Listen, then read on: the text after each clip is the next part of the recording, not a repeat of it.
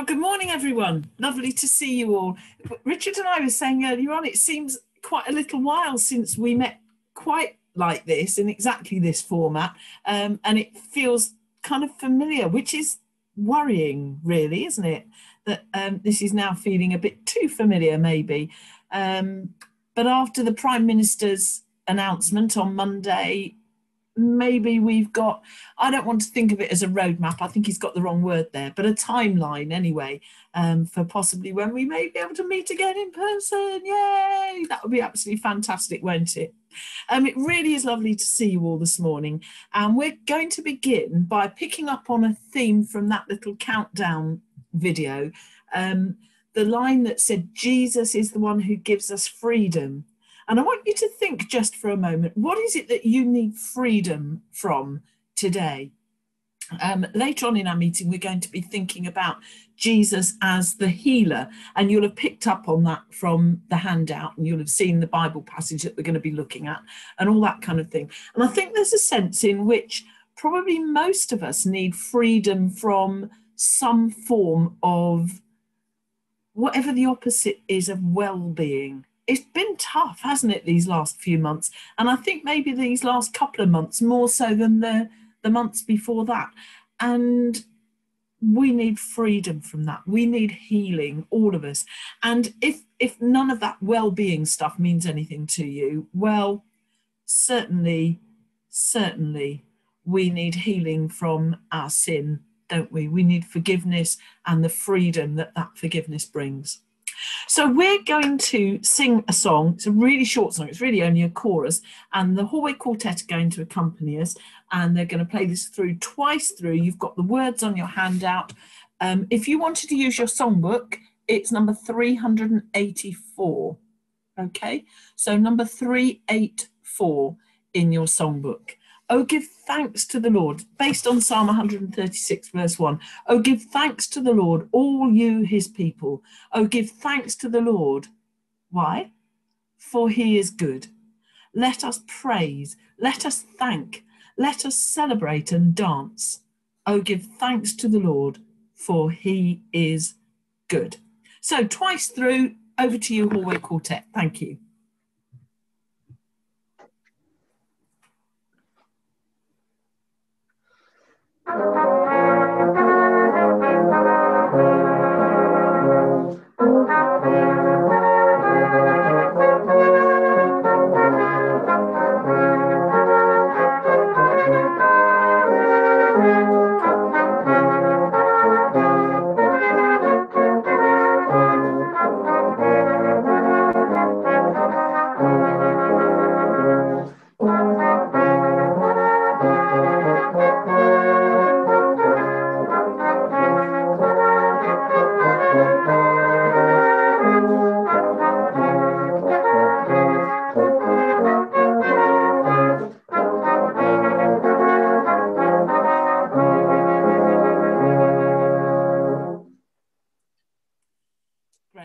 Thanks very much, Greenwoods. That's a good little chorus there, and it gives us a good kind of, it's a bit like a Charleston almost, isn't it? I think there's in the Triumph series or Unity series, I think there's a little arrangement of that tune in there, and that definitely picks up on the Charleston rhythm. So there's that, and then we're going to spend some time in prayer. And we're going to do this in a number of different ways. We're going to, first of all, use another chorus. Words, again, are on your handout. And if you want to use your songbook, it's number 397. Okay, 397 in the songbook. This is my desire, to honour you. Lord, with all my heart, I worship you. All I have within me, I give you praise. All that I adore is in you. And then the second stanza unpacks some of that. Lord, I give you my heart. I give you my soul. I live for you alone. Every breath that I take, every moment I'm awake, Lord, have your way in me. So we're going to sing this. And as we sing, I invite you to make this your prayer, to say these words to Jesus. This is my desire, to honour you. Thank you, Hallway Quartet.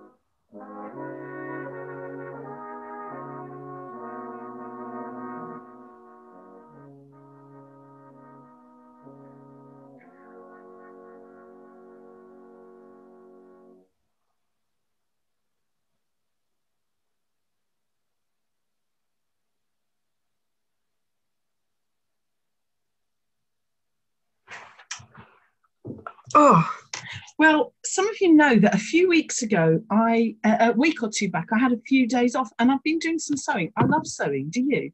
I've been making this kind of patchwork thing. So I've got my little sewing kit here and I thought I would do some of this while we're here. Oh, hang on a sec. Oh, goodness me. Do you think Jesus sneezed? It's a question I often ask myself. Creator of the universe, fully God, putting aside his glory to become fully human. And what do all humans do? Sneeze. So he must have done, mustn't he? I mean, we know he cried. Shortest verse in the Bible, Jesus wept. That's another thing that unites us, isn't it? Whether you're a duke or a dustbin man, everyone sheds a tear from time to time. And he ate and drank. So the logical conclusion would be that there was another human bodily function that he must have performed. But maybe we won't go into that just before our Sunday lunch. He sneezed, he wept, he ate, and well, he even slept. So why do I sometimes think that God doesn't understand what I'm going through at all? When work's hard, I'm feeling underpaid and overworked. When friends are flaky and it feels like I haven't seen them in months. When rent is high, but the quality of my house is low. when the kids are being difficult and it feels like I don't have anywhere to go, when it feels like all my partner and I ever do is argue, when you switch the TV on and everything seems grim, when someone close to me gets ill or dies, and well, I just want to pack it all in. In these moments, when the last thing I want to do is pray, I remember my sneezing, my weeping, eating, sleeping Saviour. He worked for 30 years as a carpenter and never left his hometown. That feeling when you're not able to reach your full potential must have been pretty close to home. When he started his ministry, he must have been exhausted from the constant stream of people. He'd take himself off to pray, to help him remember why he was doing all this. My friends may be flaky, but his abandoned him at the time of his greatest need, denying they ever knew him. That must have hurt him terribly. He went from town to town, never having a place to call his own. The message he was telling needed to be heard. He didn't complain about the lack of human comforts. He may not have had children, but he was followed around by 12 grown-up kids, bickering and questioning. His patience probably wore thin often, but he never failed to listen or answer their questions or keep believing in him. I may have lost loved ones, but Jesus knew death all too well. Hanging on that cross alone, gasping for breath, mocked as people asked why he couldn't save himself. He cried out to his Father who couldn't even look. This death so powerful that the ground even shook.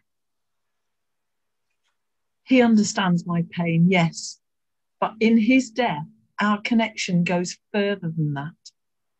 You see, as I choose to follow him on this road that often feels so hard, I have the promise that these things ultimately will be overcome. It doesn't mean that suddenly all these struggles go away, but I can know that he doesn't just help with them now. One day, I will see him face to face. Marion asked me if I would share a time of prayer with you. If we'd have been, in the Army Hall, and some of you will know the words, I think we might have sang these. He's the Christ of the human road, and he offers to carry our load. He is walking our way every night, every day, this Christ of the human road. He is human and yet so divine, and yet he knows your heart's sorrow and mine. In all kinds of needs, he's a true friend in need. This Christ of the human road. Let's come close together in prayer. I believe the Lord is surrounding us just now in our own worship. Heavenly Father, we come to you in the name of Jesus, the great physician, for all those who are ill, injured, or in hospital because of the pandemic, or are suffering loneliness or isolation. As people once brought to him, Jesus, the sick and disabled in Galilee, so we bring into your presence those we know whose physical, mental, or emotional health are of concern to us. We especially remember family and friends and those on the pastoral list that we received a few days ago. In quietness, we remember them. And we remember ourselves. in this time of worship, we also remember our local communities, this country of ours, and the world. We pray for peace, harmony, and an end to inequality. We too pray for recovery, especially that the availability of vaccines might be there for people of all ages, nations, and circumstances. Be with them and with ourselves as we continue with our worship and seek to be your presence in this world of yours. Amen. Let's say together now the Lord's Prayer. Our Father, who art in heaven, hallowed be thy name. Thy kingdom come, thy will be done on earth as it is in heaven. Give us this day our daily bread, and forgive us our trespasses, as we forgive those who trespass against us. And lead us not into temptation, but deliver us from evil. For thine is the kingdom, the power, and the glory forever and ever. Amen.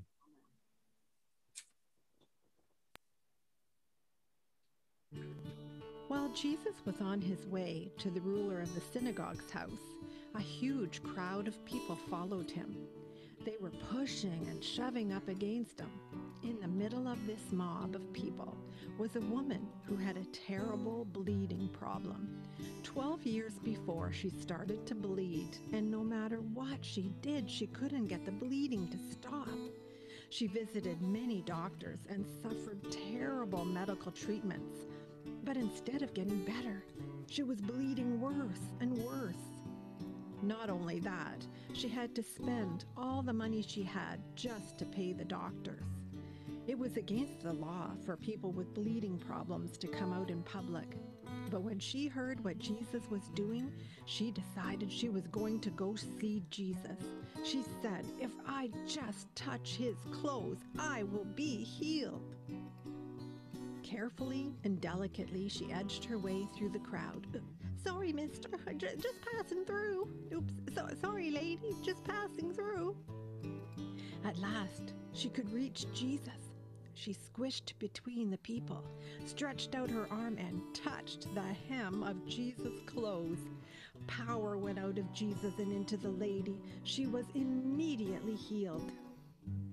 "Who touched me?" shouted Jesus to the crowd. "Who touched me?" "Who touched you?" asked the disciples. "Everybody's touching you." "Power went out of me," answered Jesus.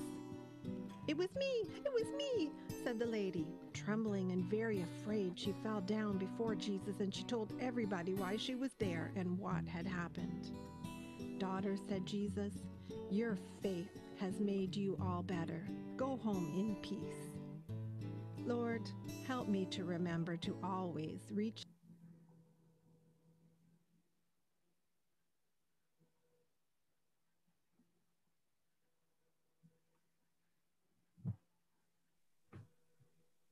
Hello everyone, I'm pleased to see you all this morning.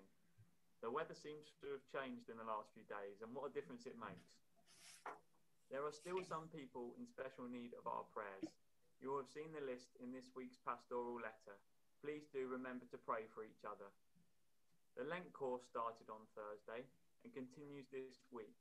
There's still some time to register for this, but please let Major Marion know so that she can email you the material. As you already know, the theme of our meeting today is Jesus the Healer, but there's a kind of sub-theme running through too, which is to do with giving.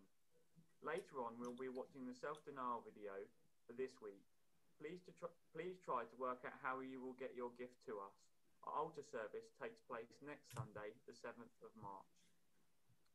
Right from when we first started holding our Sunday morning worship on Zoom, we have made time in the middle to reflect prayerfully. We've we've asked some of our different musicians to play something for us as our offering spot. Today, we're asking you to consider using an app called Gift, spelled G-I-V-T. It's an app which is free and easy to download onto your phone. I've already downloaded it, which will then enable you to make an offering right from where you are, if that's at your desk, your bed, or wherever you might be currently.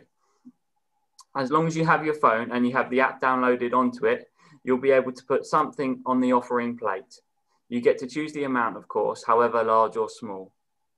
We will continue to use this when we meet in person at the hall. This is for those spontaneous cash gifts. It is not meant to replace your standing orders. Those are still a better option for regular giving. Major Marion will give some more info in the pastoral letter. But this gives us another excellent way of being able to give.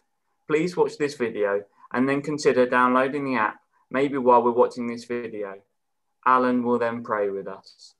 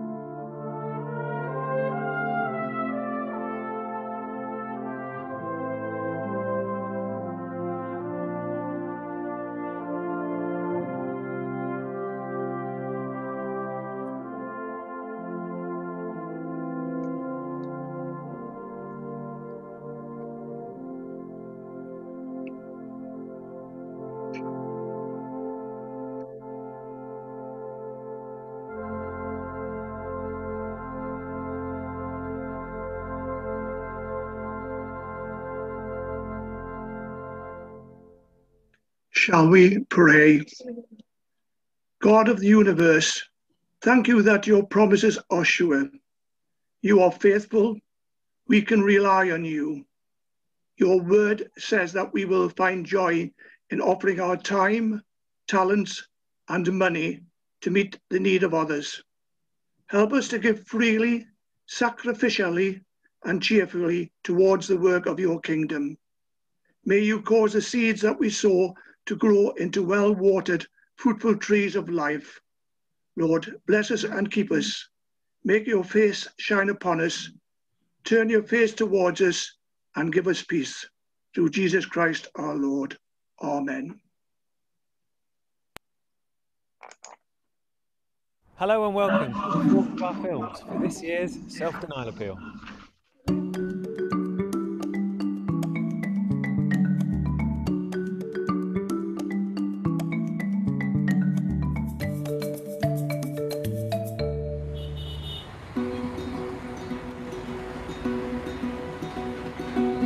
This week I'll be talking to Melinda Boone in the Philippines territory. Melinda is now based at divisional headquarters, but she's worked in anti-human trafficking and modern slavery for the best part of a decade.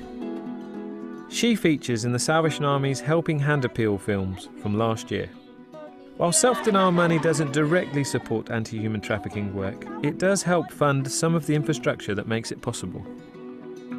That means people like Melinda can visit groups, including CORE, so that people are more aware of the risks to themselves, their children and their wider family.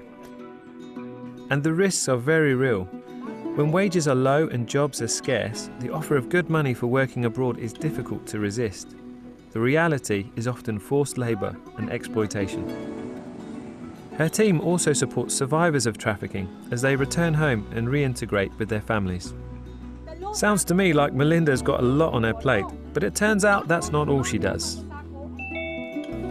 Hi Major Melinda, can you hear us? Yeah, hello, how are you? I'm doing really well, thanks. How are you? And where are you? I'm here in General Santos City, that is somewhere in South Cotabato, in the province of South Cotabato in the Philippines. So I am here, the Divisional Secretary for Program and Youth in Mindanao Island Division, Philippine Territory. Wow, that is a really long title. I hope you can get that on a badge somehow. So, can you tell me a bit about what your role involves? Yeah, so as a divisional secretary for program, I am the overseer of the core program in the division as well as in the youth department. And I have also an additional role as the national contact person for modern slavery and human trafficking. So that is another challenging role. 2020 has been a big year for our world. What's it been like on your side of the planet in Philippines? Yes, the COVID-19 pandemic really brings dramatic change in the way we used to it. Like for example, in the core, especially here in Mindanao, because not all of our comrades have internet connections. And we only use Messenger, just for text. We don't have face-to-face worship, especially for youth activities, because 18 below are not allowed to go out in their homes. Okay. People under the age of 18 are not allowed out of their homes. Is that what you said?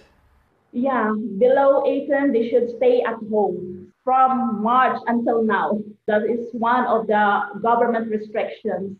So we have also what we call now Sunday lockdown.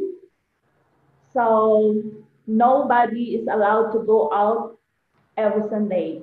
So meaning to say we don't have worship on Sunday, but we rely on online house worship.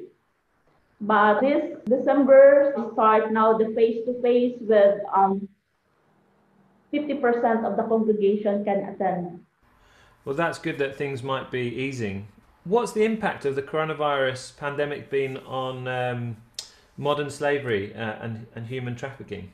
Yeah, our Department of Justice have recorded almost threefold cases, especially on online sexual exploitation of children. So our cases really has a dramatic rise up. So we are right now there is an ongoing online awareness campaign about online sexual exploitations to protect the family. Our children, so most of their time are on internet. Yeah. So it's great to see the Philippines really spearheading the Army's response to this in your part of the world.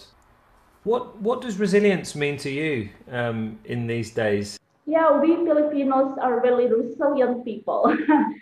Just recently, we have this Typhoon Ulysses that damages a lot of regions, especially in national capital regions, where there are a lot of floods. And really, it is so hard, but then we have this smiling spirit that we can still smile amidst of storms, amidst of many troubles that is happening surrounds us. That's really encouraging to us. What would you say the things that you're learning about yourself and life because of the coronavirus pandemic? We learn a lot. When I was in my core, in that little core, I have a lot of vegetables garden at the back. So every Monday, I go around with my comrades and bring them some vegetables. And our neighbors who are also struggling for their daily needs, so they will also knock to my door and said, "Oh, Major, can I have this? Can I ask for your papaya, for your other vegetables? Because we need to survive." And that is really, I am thankful for that opportunity, to extend help and also to show practical love to my people because we are also challenged, but still we cannot stop helping others. Yeah.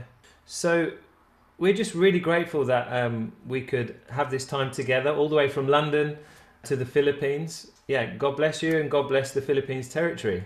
Yeah, thank you so much. It is an opportunity and I'm so happy to be part of what you're also doing. God bless you, Captain Ben. Thank you too. Okay, bye. Bye. In next week's film, I'll be making a call to Pakistan and talking to Fozia Columbus.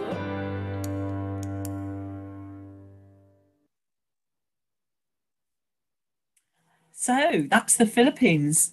I'm just wondering if Commissioner Jill knows that officer. I'm sorry, Richard, to spring this on you. Can we find Commissioner Jill?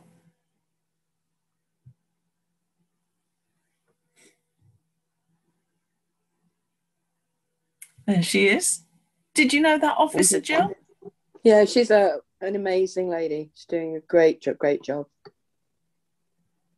Brought back many memories. Brought back many memories, and she's in a very challenging part of the country at the moment, and as well as the under 18s not being allowed out at all, it was the over 65s as well. So it's been really tough at both ends of the scale. Yeah. So are you still in touch with that Melinda, Major Melinda? No, I haven't been, but no. Okay. It's more a case of knowing who she is. Yeah, okay. Okay, it's great to have that sort of link, isn't it? We watch the video and, to know somebody that's worked in the Philippines, to have somebody who's worked in the Philippines as part of that court. It gives us a real kind of, I don't know, a different kind of link, I guess. Does bring it all back too. So does that make you sad? Yeah. Miss it, yes. Okay. Well, we'll move on then, shall we? Because I don't want you to cry on screen. That would not be good. Okay, so our Bible reading this morning is Luke's Gospel, chapter 8, and we're beginning to read at verse 43, just with a little link into that. So people were crowding all around Jesus. In the crowd was a woman who had been bleeding for 12 years. She had spent everything she had on doctors, but none of them could make her well. As soon as she came up behind Jesus and barely touched his clothes, Her bleeding stopped. Who touched me? Jesus asked. While everyone was denying it, Peter said, Master, people are crowding all around and pushing you from every side. But Jesus answered, someone touched me because I felt power going out from me. The woman knew that she could not hide, so she came trembling and knelt down in front of Jesus. She told everyone why she had touched him and that she had been healed straight away. Jesus said to the woman, you are now well because of your faith. May God give you peace. Amen. Major Steve is going to unpack that a bit for us. Thank you. Thank you, Marion, for that Bible reading. During lockdown, during the pandemic, I've had every sympathy with the many retired doctors and nurses, those in the medical profession who have offered themselves to assist on the hospital wards and in the vaccination centres most recently around the UK, only to be deterred by all the paperwork and checks required. I too found the whole process of recruitment and training to become chaplain at Zachary Merton Hospital here in Rustington very slow and frustrating. But amongst all the boring stuff has been the reading books such as these. Hospital Chaplaincy in the 21st Century and the Christian Theology of Chaplaincy. This might be your cup of tea, but I found within both of the books references to the legend of Saint Martin of Tours and his cloak. The saint lived during the reign of the Roman Emperor Constantine the Great, and he was a member of the imperial cavalry stationed in Amiens, in what we know as France now. He's remembered because as a young Roman soldier, he came upon a shivering beggar close by the city gates on a cold, snowy winter's day. We've had those experiences recently. And the legend relates how he cut his cloak, his thick woolen capella, with his sword before sharing it with the man. It was an act of compassion. But in a dream later that night, St. Martin, as we now know him, recognized that beggar as none other than Jesus. What does Matthew 25 verses 34 to 40 say about care, compassion, and Jesus? I was hungry, and you gave me something to eat. Thirsty, and you gave me something to drink. A stranger, and you invited me in. I needed clothes, and you clothed me. I was sick, and you looked after me. In prison, and you came to visit me. Truly, truly, I tell you, whatever you did for one of the least of these brothers and sisters of mine, you did for me. Now, I would love to show you another flowing black cloak, but Margaret lost hers some years back. It was tailored for her by my mother in the 1970s. And Margaret she wore it with great pride, both when doing her nursing or out and about in Salvation Army uniform. It's been used over the years as a blanket, as a prayer mat, and all things in between. And somehow has disappeared into that, I'm sure you've got one, that Houdini box that makes everything disappear inside. Somewhere, we don't know. Google Amazon, Google cloaks, and you find that Amazon doesn't sell them. Like the starched aprons and nursing caps, the hats that nurses wore years ago, capes are very much out of fashion, except for pagans, druids, and the like. But why travel to Stonehenge or Glastonbury?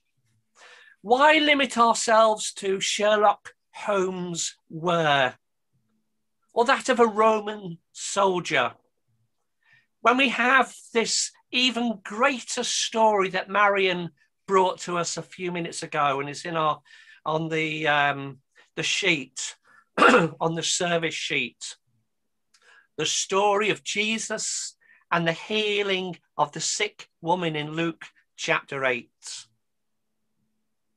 Jesus, here within the story, as so much of his life, he wore a poncho-like outer garment, a talit, not unlike a cloak, but within the Jewish tradition, finished off with special knotted fringes, tzitz, attached to the four corners. Jesus, as we remember, was already responding to the cry of Jairus concerning his daughter who was dying. Jesus was in a hurry. But within the confines of we imagine a narrow village street, his progress was impeded by the gathered crowd. And then he stopped. Who touched me? Everyone within the crowd denied it, whilst his disciples went on to suggest it was simply the press of the crowd. But Jesus insisted, someone touched me. I know that power has gone out of me. Then, seeing that she couldn't go unnoticed, this woman came forward, trembling, falling at his feet.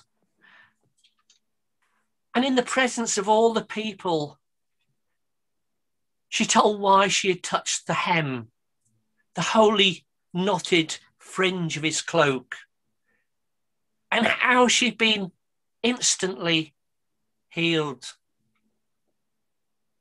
To which Jesus said, daughter, your faith has healed you. Go in peace.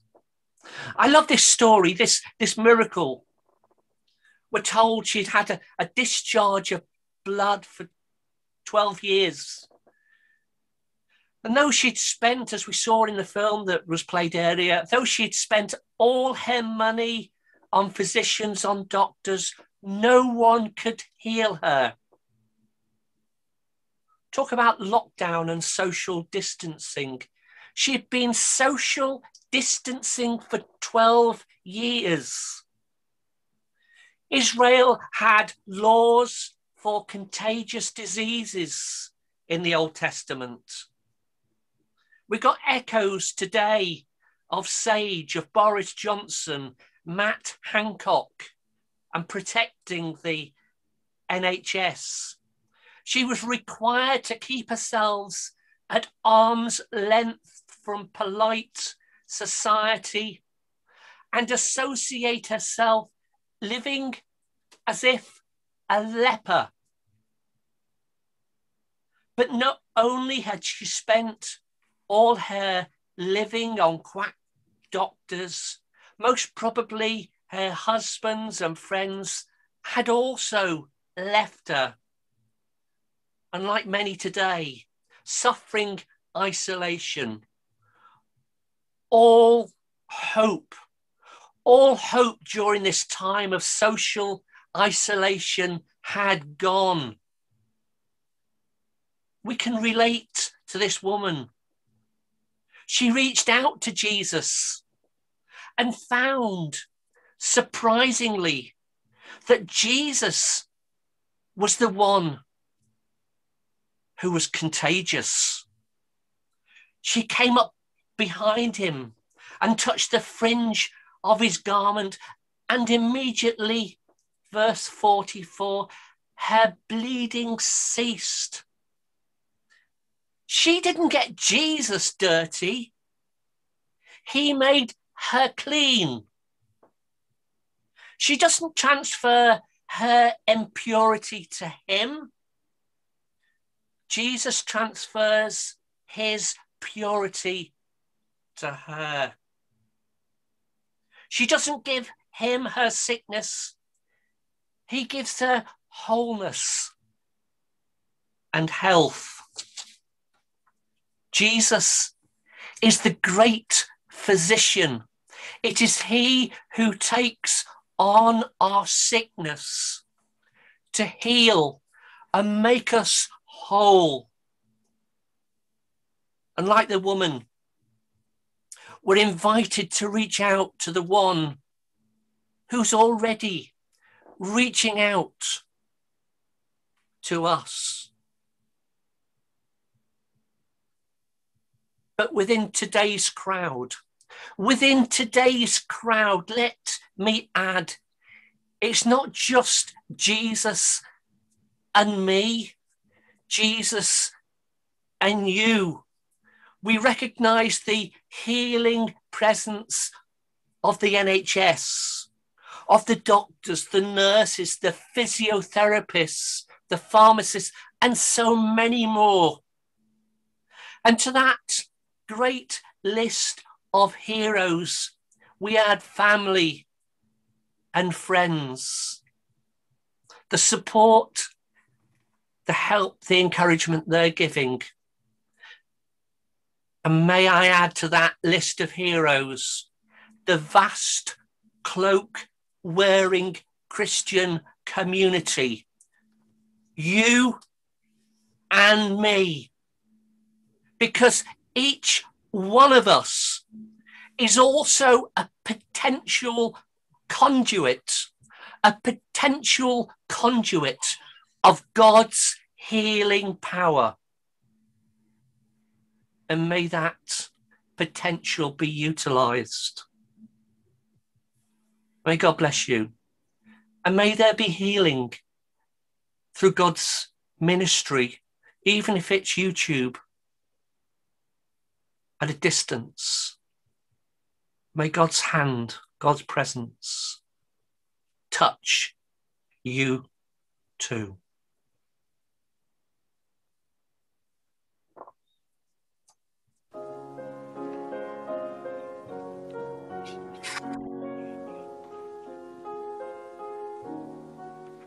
Lord, hear today my great need I am feeling.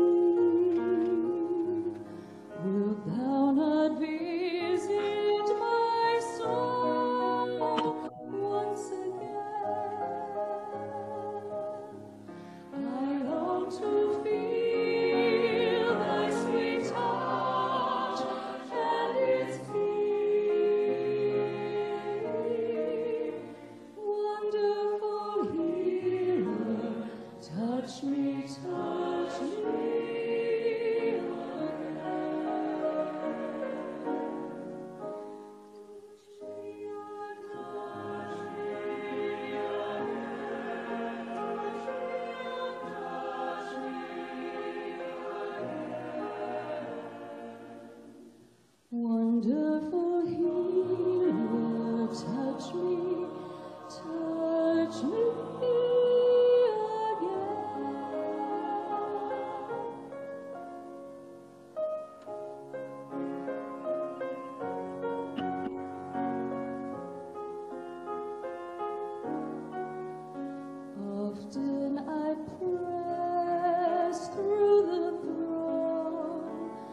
for the blessing which through my doubting I failed to obtain. Here once again to thy feet I am pressing. Wonderful healer, touch me, touch me again. Touch me again.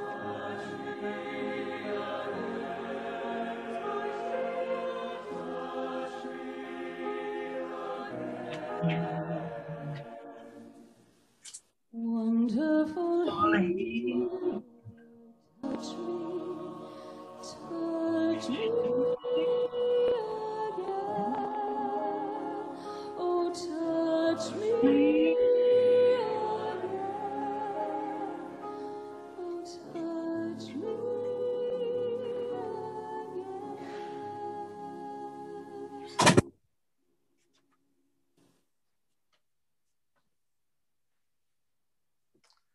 Just a few moments.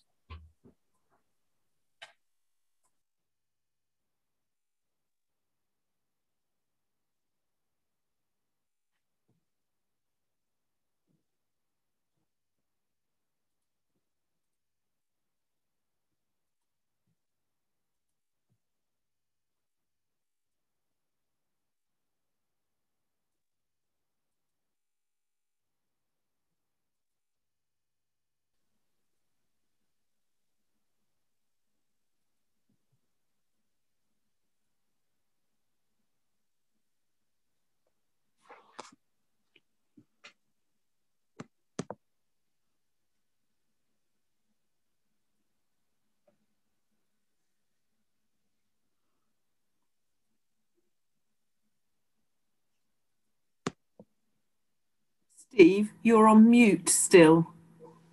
Could you unmute yourself? Oh, right, we're back again. The closing song, Christ for the World We Sing. We're going to sing verses 1, 2, and 4. Christ for the world we sing. The world to Christ we bring.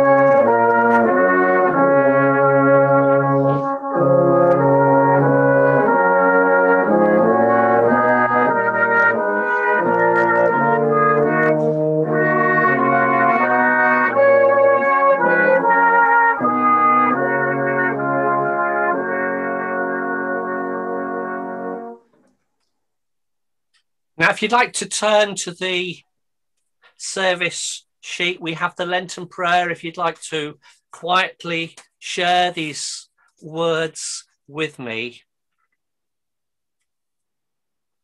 Loving God, in our suffering and joys, in our relationships and daily lives. We ask that your kingdom come. Open our eyes to your presence. Open our ears to your call. Open our hearts to your love. Open our ways to your will. Open our actions to your compassion. Open our pain to your peace. And in doing so, open our world to your hope. In the name of Jesus. Amen. Jesus, so dear to us. Jesus, be near to us. Jesus, give ear to us each as we pray. Jesus, whate'er betide. Jesus, be friend and guide. Jesus, be by our side now and for aye. Amen.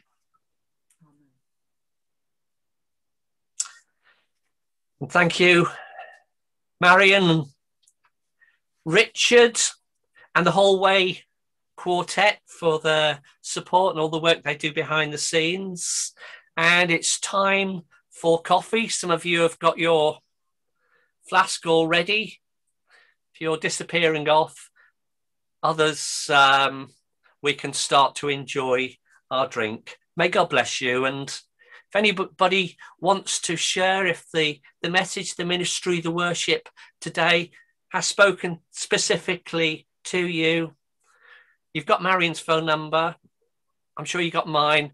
There are people who you can contact, and we'll listen, we'll support, we will minister. But without throwing that to one side, let's enjoy our coffee and the fellowship that's so valuable, we appreciate. Let's share that time of refreshment too. Amen. Thank you, Steve.